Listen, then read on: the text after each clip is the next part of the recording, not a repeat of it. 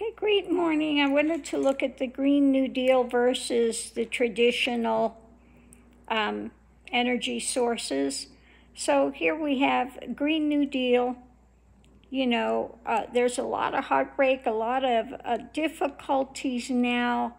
And so we are looking at new sources of energy. This has been the traditional. They've had it all locked up for a long time, but this one is coming to an end. So we're needing to look for new ways of going forward. They are looking to the future. We're wanting to look to the future. This one has always been victorious, up to this point. In the past, we have this needing to walk away. Now, at the moment, everything is still tied up, but coming forward, we're going to have some judgments about traditional energy versus new energy things coming in. Up here we have, this is the promise for new energy. Over here, old energy is on thin ice, and that about says it all, We have of course, the Texas governor today was trying to blame it on the Green New Deal, which is not in place yet. But he wanted to put their traditional things out there. He's the government situation there, and he's saying yes to the ongoing thing with traditional. He's in bed, but this is loyal to that.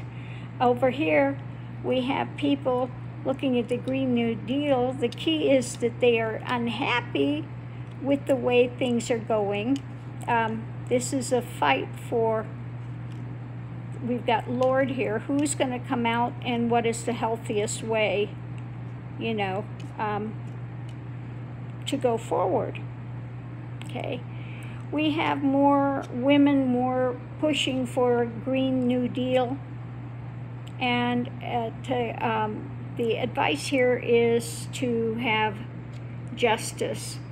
You can't just keep taking the old school thing here, because what's going to happen is judgment is going to come out. Now things are tied up. We still have the old guard in place that's, been victorious for all these years, but again, they are on thin ice, okay? But they want to keep the status quo going, okay? Here, Green New Deal, we're looking at new promises.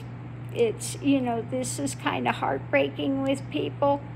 They're wanting to go forward to the future, make better plans, get this energy going. Because they see we need to walk away from the old school. Things are tied up now. It's affecting people's health. And so, again, we have judgment and going forward. Okay. This is not being implemented so quickly. Okay.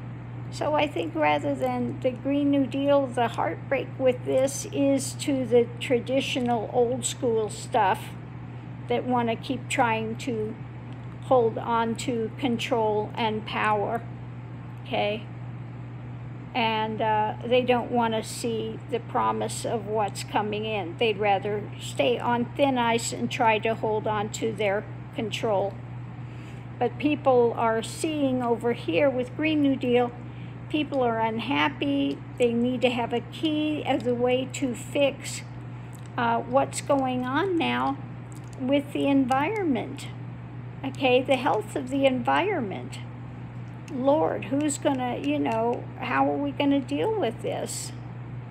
Okay, so they're looking towards wanting to know better for the health of the environment, and we've got old school still trying to keep their place in the power, and we have, women like Acacio trying to fight for the Green New Deal.